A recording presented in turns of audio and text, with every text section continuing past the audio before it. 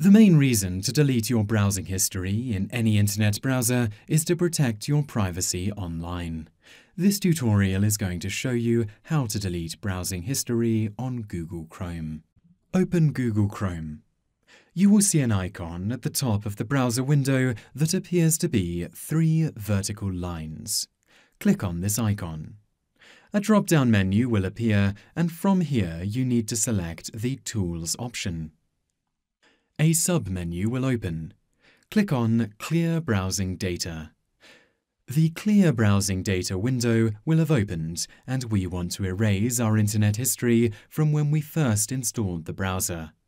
Click on the drop-down menu at the top and select The Beginning of Time.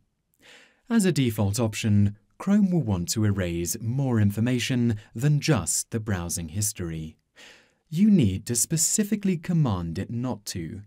Deselect all the options except for the Clear Browsing History option, which is the first in the list.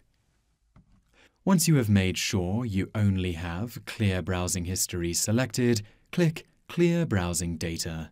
This will complete the process, and you now know how to delete browsing history on Google Chrome.